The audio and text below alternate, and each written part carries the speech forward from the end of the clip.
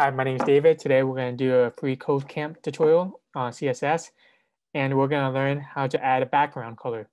So this is the property, the syntax we use to change the background color. And here's right there. Here's the example of it, and then we can set it to whatever color we want. So for this example, we want to create a class called silver background with the background color of silver. Assign this class to your div element. So we add the class dot silver background in curly brackets.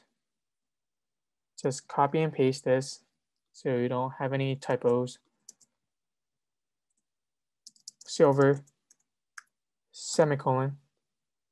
And now we just copy this and we add it to our div element. So div element we have here, and then we just do class equals. And we can see it's highlighted is the background color of this div. Things cat loves from other cats is gray, silver for this. And that's it. Thank you.